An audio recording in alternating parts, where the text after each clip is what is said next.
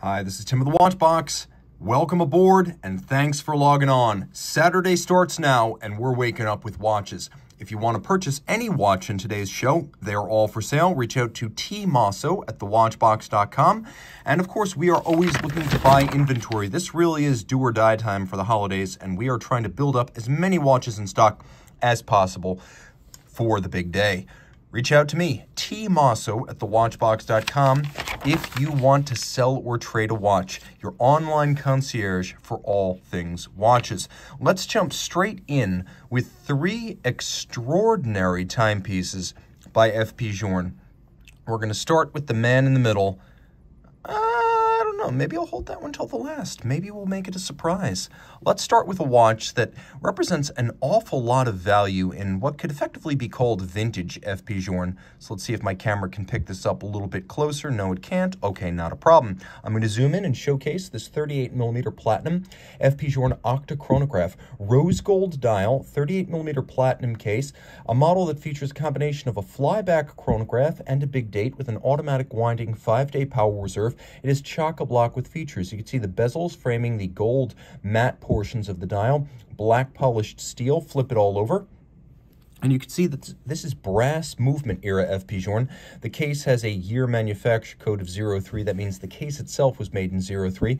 In general, there's a fairly close correspondence between the year of the watch's manufacture and the case's year of fabrication. As you can see, you have the Eleanor maker's mark on the case and the hallmarks of both Switzerland and France, because the case would have been made in France before being shipped to Geneva for assembly as a watch. So brass era F.P. Journe caliber, that means we have brass bridges and plates with rhodium plating on top.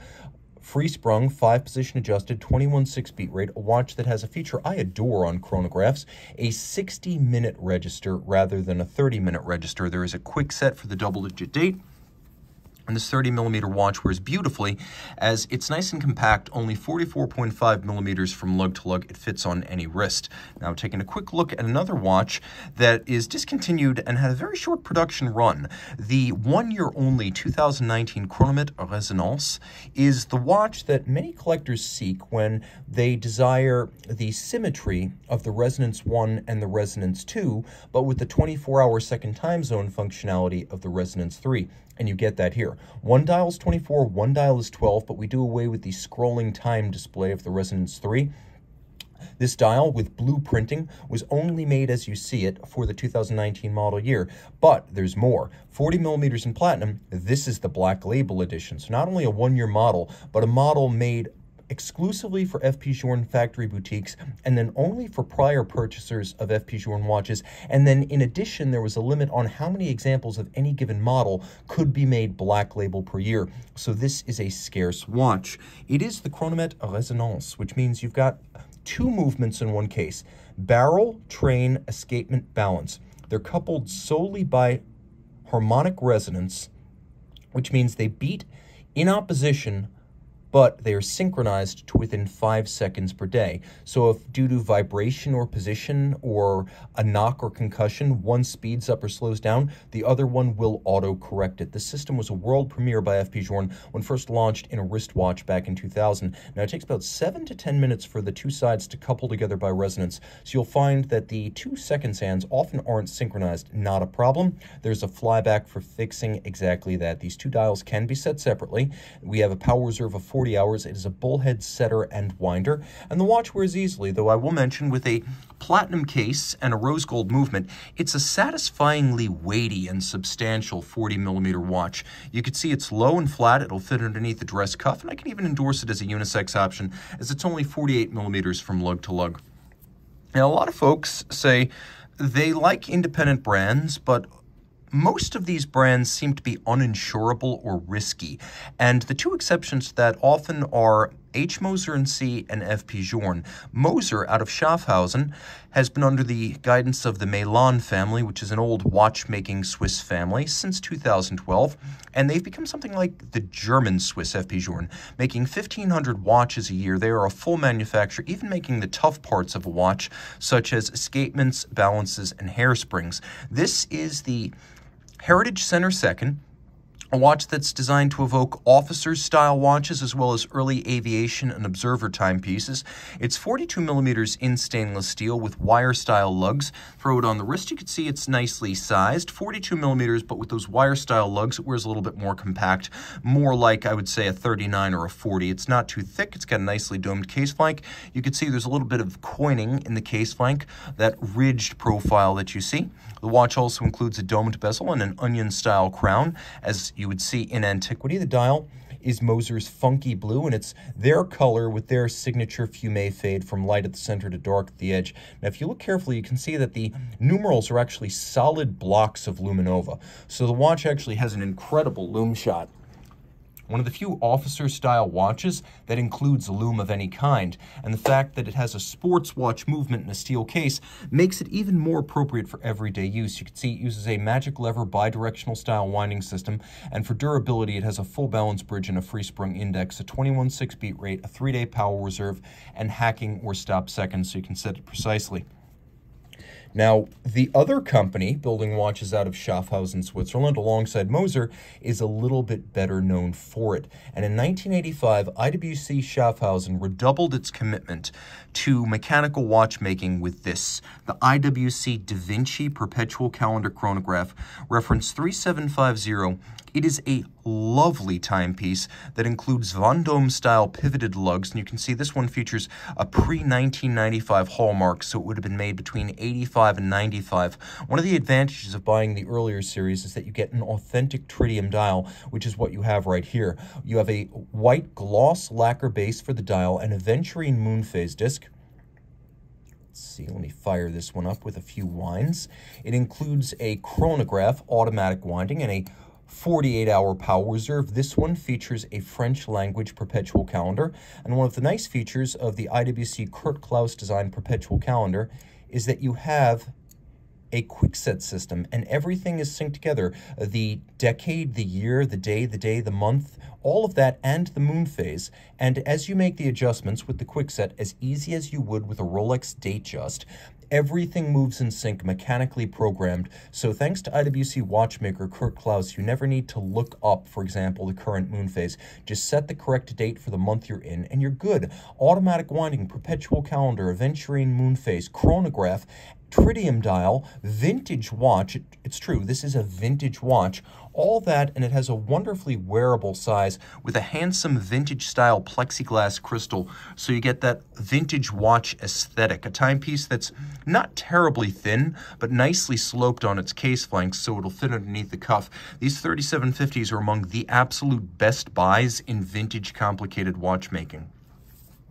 Jumping forward to the modern day, this is a watch that was released in late 2019 for the 2020 model year, and it's been called the James Bond edition, the No Time to Die, but officially it is the Omega Seamaster Diver 300-meter 007 edition. A couple of elements that are designed to evoke Omega's long-running history with the British Ministry of Defense, not fictional with James Bond, but in fact, especially during the 40s, 50s, and 60s. Here you can see that we have the broad arrow or chevron logo of the MoD, and a few other items need to be called to attention. This is a no-date version of the Diver 300 meter, and it has an aluminum bezel insert with an aluminum tropical-style faded dial. So the design is intended to evoke an aged 1960s Omega Seamaster that would have been issued to the British Ministry of Defense. Now you can see the whole case is satin finished, so there's no polish here, and unlike the standard Diver 300 meter, it has a solid case back with Ministry of Defense style engravings, and you can see there are a few nods to 007, of course 007 and 62, the year of the first official James Bond movie. Because of the solid case back, the watch is also 0.5 millimeter thinner than the standard Diver 300 meter. We have a full titanium mesh bracelet, but unlike a conventional mesh bracelet, which generally has to be sized, this one features perforations and gussets and a conventional pin buckle inside the clasp. You can see there's a little locking mechanism built in with ceramic pin snaps. So you put the opposite side of the bracelet into this clasp, you lock it in place, then you close, and all excess length is tucked underneath the bracelet. So it actually works exactly like a strap, even though it is a bracelet. A German company, Steibe, manufactures manufactures these bracelets, and it cuts them from full cloth of woven titanium. It's very impressive. The watch has a 120-click bezel, a 55-hour power reserve.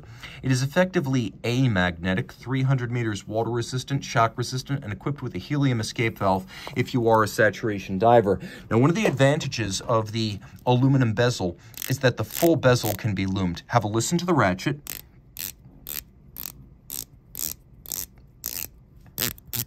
It's a nice sharp 120 click. Line up the bezel pearl with the James Bond style skeleton hands, and you can see it's easy to read the progression of time because you can quickly judge the relative positions of the minute hand and the bezel pearl. Technically impressive, very durable, very accurate, and very, very attractive. And again, it's an aluminum insert for the bezel and an aluminum dial. Look closely and you can see that the hands are anthracite gray metallic, and they've been individually brushed and satinated across their top. It is a very appealing watch. Now, let's say you want to go a little bit upscale with your sports watch. Sticking within the house of Swatch and the Swatch Group, here we have the discontinued and much-loved Breguet Big Date 5817, and this is the rose gold model, lots to love. 39mm case, over 100 meters water-resistant, 65-hour power reserve, and you can see the movement, which is Frederic Piguet based, is handsomely hand-finished, including a lovely Nautilus shell pattern that is cut with a rose lathe into the winder. You can see that the finishing is world-class. It's 5-position adjusted like a chronograph. There's impressive Côte de Genève blackening of the screws, mirrored anglage, which you can see to good advantage from this angle, and of course you have the engraving of the rotor. The case flank is cold rolled and then hand finished, and you can see the lugs are welded on and impressively massive. There's an integrated strap, so you don't see any daylight between case and strap, and then bars and screws are used to fix the strap to the case. The watch is a sports watch, again, automatic winding, rubber strap, over 100 meters water resistant, and quite well loomed by night. You can see that the indices are green and the hands are blue. Now, about that dial, the dial is cut on a rose lathe. This is guilloché by hand, which is why you see guilloché main down at the bottom of the dial. So hand guilloché on a solid gold dial base. Only after the solid gold disc has been cut do they then galvanize a combination of tobacco brown and silver with the rose gold Breguet, or I should say in this case, Breguet hands and Roman numerals applied. And if you look carefully, you can see that the printing on the date disc is blue for a nice warm contrast. We have a very deluxe set of hardware with strap minders in solid gold and then a full rose gold deploying clasp. You can see the wave motif recurring across the watch. It's in the design of the buckle. It's in the design of the strap minders. It's in the design of the crown guard. It's in the design of the dial, and you can see it's in the design of the rotor on the caseback. So a lot to love. The watch wears fairly large for a 39 because of the immense span of the lugs. Think of this as more as a 41 or a 42, and you get the general idea. I would recommend it for a wrist as small as 15 centimeters in circumference. On a full strap, this is a real nice alternative to something like a Patek Aquanaut, which is neither better built nor more accurate. This is a fine timepiece from a hugely underrated high horology brand. Now, let's say you're shopping for a high luxury watch and you're on more of a JLC budget, but you want Holy Trinity refinement and street cred, and you get that with all the patrimony and the heritage and the value of the Vacheron name in the 56 self-windings. This watch, 40 millimeters in stainless steel. The line came out in 2018. This blue dial variant came out in 2019. A very, very handsome timepiece that's versatile and loosely based on the vintage reference 6073. The only real reference to the vintage watch is in these little peaks, these little peaked horns on each end of the lug. Otherwise, it's a completely original design with applique indices and numerals. You can see it has a blue date disc on a blue dial. Every watch should be so thoughtfully detailed. And though it is a dress watch, it does have plenty of luminescence and a steel case and automatic winding, so it's a pretty versatile dress watch. Twin barrels, automatic wind, 48-hour power reserve, caliber 1326 is a Richemont Group corporate movement. You'll find it from other brands such as Cartier, but it's been handsomely executed for use in this Vacheron, and it comes with a completely unique hand-finished 22-karat golden mass. This rotor is shared with no other version of this movement in the Richemont Group. It's a nice, fairly thin watch with a substantial presence, so though it's a dress watch, it doesn't appear petite. And being made of steel, automatic winding, and well-loomed, this is an everyday companion. It's not a dress watch only for those occasions when you plan to quote-unquote dress up. This is a timepiece with a lot of presence, and it can go toe-to-toe with any Calatrava in terms of total aesthetic appeal, durability, and manufacturing quality.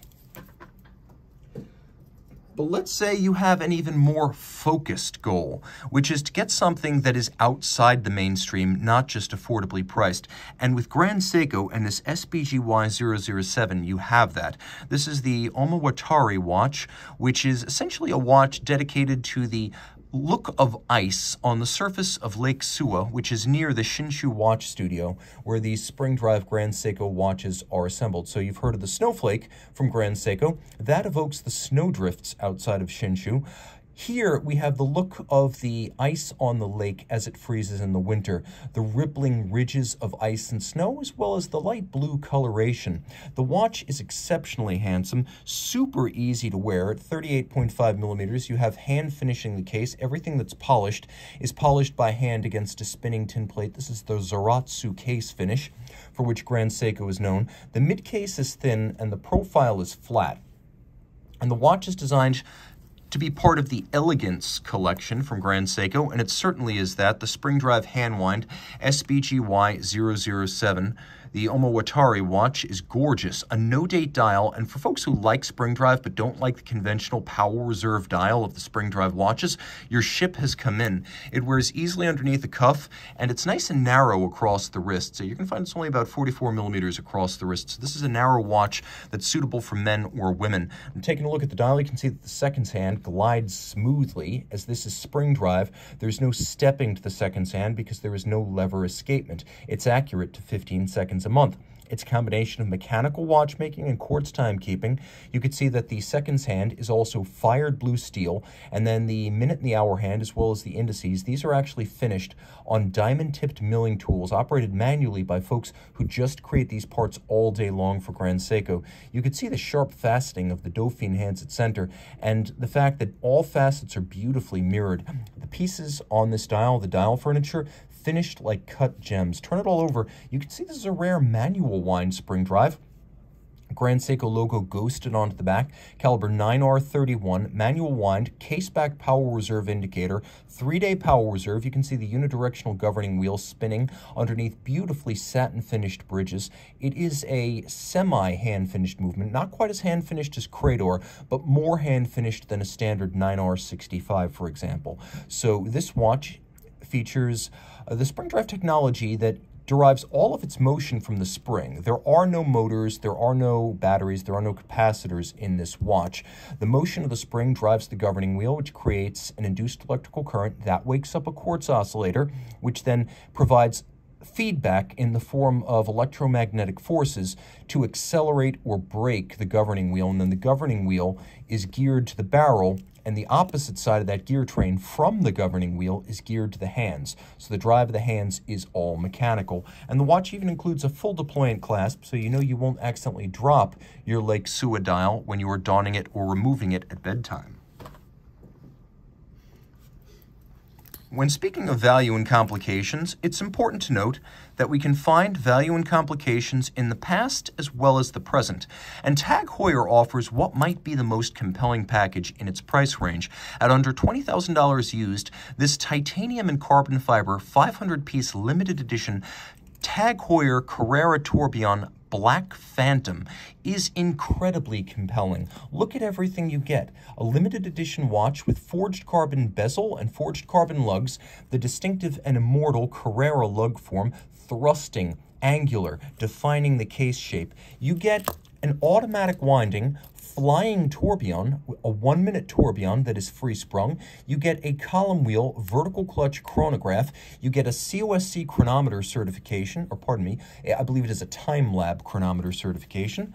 And then on the reverse side, you get a display caseback where you can see the caliber Heuer 02T for which you paid, and make no mistake, you can see it. It has been entirely blackened. It's an automatic winder with an impressive 65-hour power reserve, and despite the fact that this watch uses a blacked out semi-skeleton dial, by night it is quite well loomed, and it's 100 meters water resistant, making this watch automatic, water resistant, super light, and well loomed. A true sports watch before we get to its chronograph, tourbillon, and chronometer street cred. The watch is large. At 45 millimeters, you need a big wrist for it, and I would recommend a wrist no smaller than mine. My wrist is 16 centimeters in circumference, but it is a very light watch, being all titanium, carbon, and sapphire.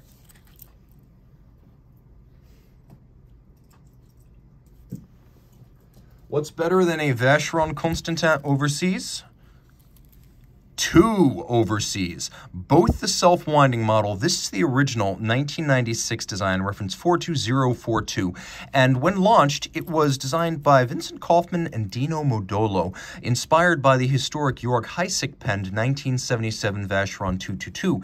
This watch launched Vacheron into the luxury sports watch class in the modern era, and this dial, known as the military dial, is one of the most appealing and, with full lume, one of the most legible day or night. Now, while the watch is technically a 37mm case and about 8.5mm thick, it wears a little bit larger than a 37 on the wrist.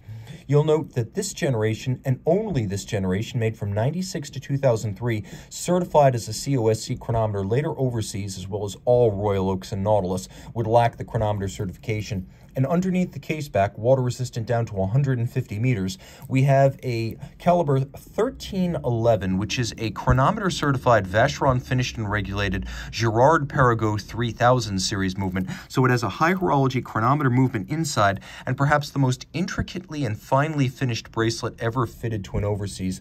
The Generation 1 was the high watermark for intricate detailing and laborious hand finishing. As you can see, even the undersides of these links have been black polished and mirrored, which is truly special to see. The bracelet has a wonderful set of tolerances. It's got a little bit of play, so it doesn't feel rigid on the wrist, but it has immense structural integrity to remind you this is a sports watch. These were, until the ultra-thin model in white gold, the thinnest ever overseas watches. And it has the image of the Italian naval training vessel Amerigo Vespucci on the caseback. If you've ever wondered what that ship is, it's a real-world ship. It's an Italian naval training vessel, and that vessel is considered to be one of the most beautiful, traditionally square-rigged vessels in the world. Though the watch is a 37, I consider it more of a 39, so if you want to compare this to the likes of the Royal Oak Jumbo, or more logically, the Royal Oak 15300, this is a really good cross comparison. Also, if you want hacking seconds on your overseas self-winding, this is the way to go, as the newer watch that you're about to see has everything except hacking seconds. Now, taking a look at that newer watch, it's spectacular. Launched in 2016, this is the third generation overseas, and you'll appreciate the fact that though it is larger, it's also finer and more capable. Still 150 meters water resistant thanks to a soft iron ring around the movement. It's also 25,000 ampere per meter anti-magnetic. Automatic winding, Geneva hallmark. For the first time in an overseas automatic, we have an in-house caliber. You have a quick set system for the date. The 60-hour reserve is solidly above the standard in the class. Remember, the Nautilus is still a 45-hour power reserve. We have a dial here in satin silver with black and white gold hands and indices that makes this, in all likelihood, the most legible of the current Generation 3 overseas automatics. Plenty of lume by night, no shortage there.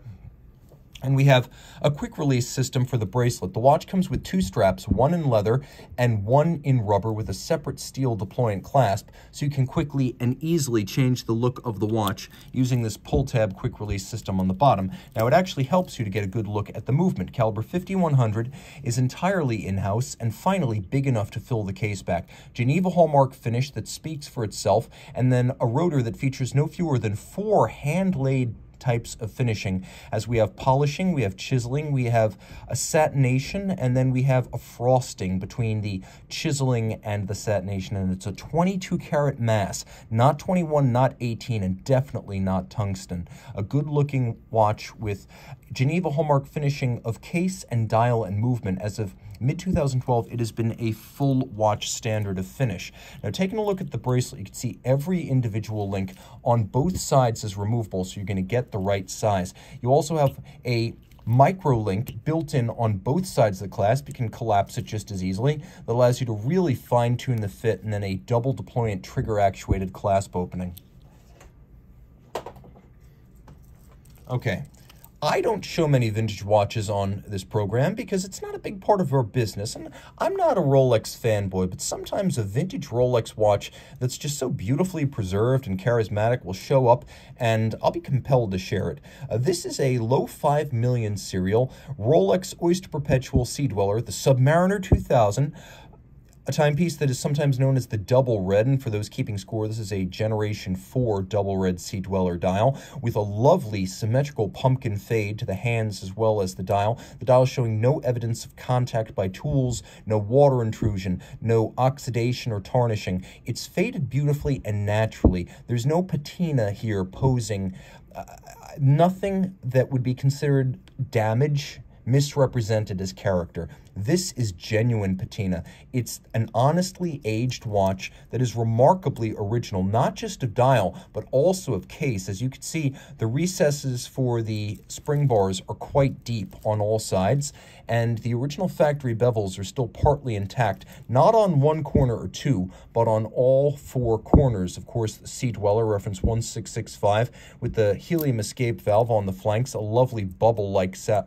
plexiglass. This was before the sapphire era, and it's wonderfully thick. A nice feature of most Sea Dwellers, right up to the 43, was the absence of a Cyclops eye magnifier that keeps things symmetrical and handsome.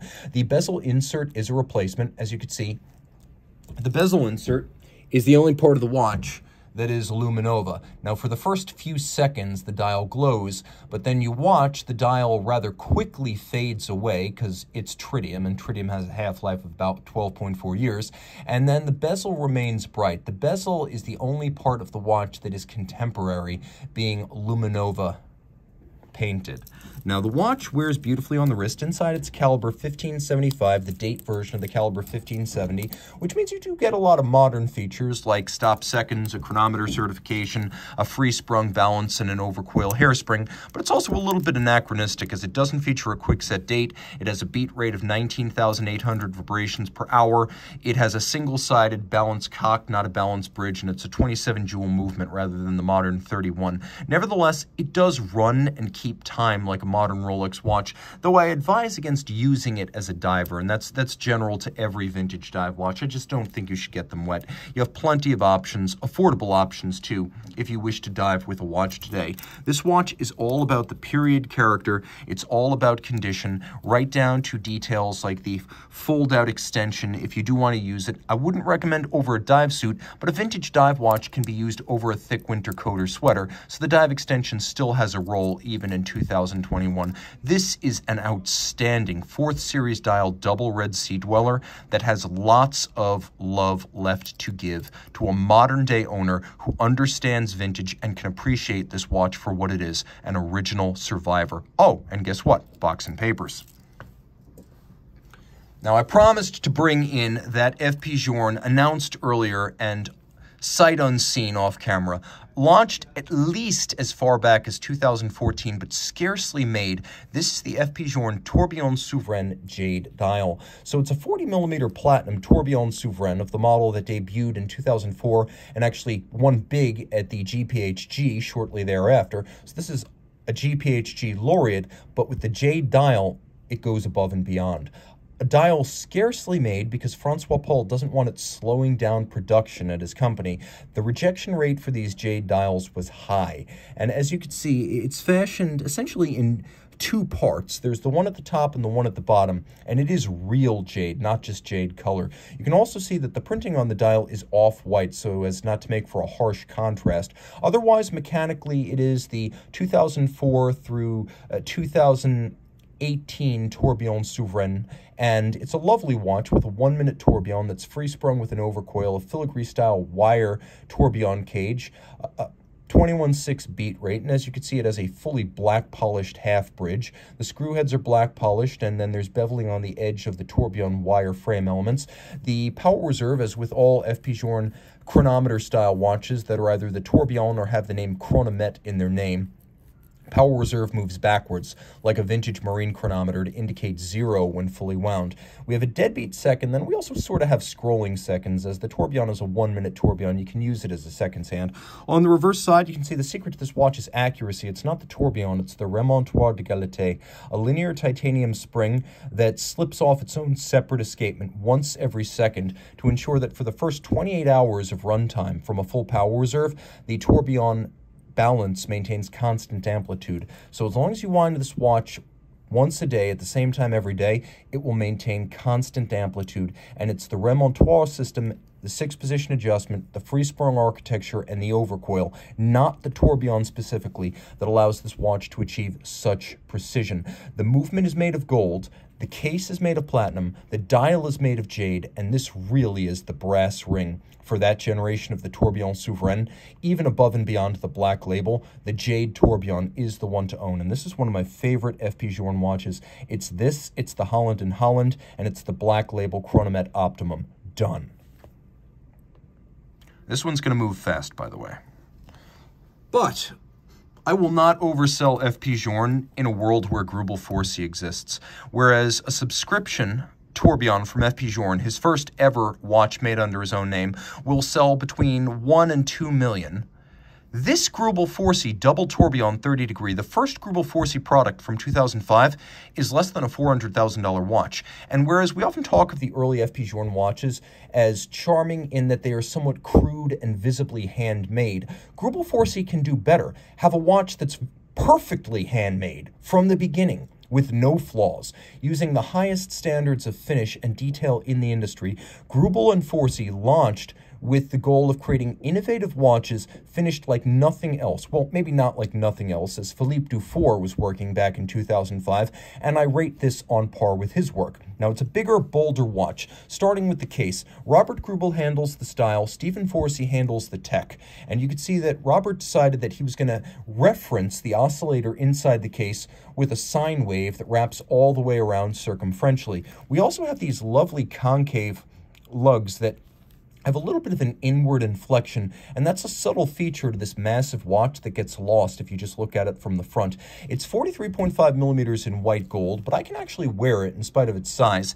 It's massive, and it feels massive, but it's not a big bully, as the lugs are relatively short and tightly downturned. I would say if your wrist is my size, 16 centimeters or smaller, you're going to find this watch is a really good match. Now, the first Greubel 4C watch had a simple proposition. Aside from uncompromising, industry-leading breakthrough levels of finish, we would get a tourbillon that did what Breguet intended: help the watch keep better time. So the double tourbillon 30 degree is exactly what its name implies. The inner tourbillon, which is angled at 30 degrees, makes a 1-minute circuit. The outer tourbillon, which has this little quad spoke serpentine, that makes 1 circuit every 4 minutes. So the idea is that even sitting on your table at night on your dresser, 1 tourbillon at 30 degrees is going to be spinning with some opposition to gravity, and it has that second axis of rotation so that the tourbillon is always in a complex pirouette to ensure it will cancel out the effects of gravity on the hairspring.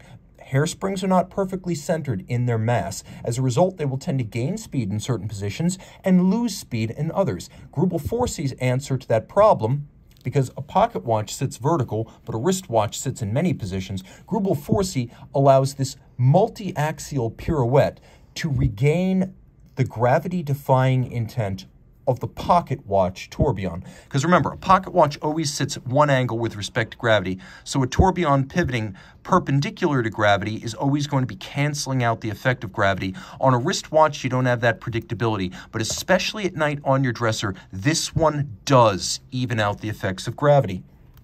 Other refinements. Well, it's nicely braced on a full balance bridge. It has an overcoil hairspring shaped by hand with an inner and an outer curve, which helps to bring the mass of the hairspring as close to the balance staff as possible. It's also free-sprung and adjusted in 6 positions, which means there's no position in which the watch can run at a deviant pace. A lot of watches, even those certified as chronometers, will be adjusted in 5 positions, and generally the crown up or crown down position, which is the most challenging, is the position in which the watch will not not be tested, and in which the watchmakers will hide all the crap, so to speak. With Grubel 4C, there is no place to hide the crap. Now you can see the dial is beautiful and silvered, but it's made of solid gold. The hands are fired blue. We have a white gold scale for the power reserve, which courtesy of twin mainspring barrels is an impressive 72 hours despite the double tourbillon. Turn it all over. And the movement is a tribute to the pocket watch era of watch manufacture in Le Chaux de Fonds, where Grubel 4C is based. As a result, we have this lovely gilded finish. We have pivot jewels set in golden chaton. We have enormous blued screws. This would have been used in the pocket watch era. We have more black polishing and more chaton on the underside of the tourbillon carriage, and you can see that outer 4-minute tourbillon turning away. We also have frosting of the barrel bridge. This is done with a wire brush, the old-fashioned way. Not done by media blasting, it's done by dabbing the bridge with something very similar to a cleaning brush as you'd use on a grill for cooking. That steel wire brush creates the indentations that you see. We also have mile-wide anglage, beautiful satination on all the wheels, and even inside the wheels, you can see that the spokes and inner circumference, hand-beveled. Again, no detail left unturned. Everything about this watch represented the best in the world then, and still the best in the world now. This foundational, pioneering piece from Grubel 4C, not just their first model ever, not just their breakthrough watch, but a milestone watch for the industry as a whole, and someday the independent watch collecting fraternity will recognize its importance. You can get ahead of the curve and ahead of the trend by reaching out to tmosso at thewatchbox.com to order yourself an early holiday present. Time out, Tim out, and thanks for logging on.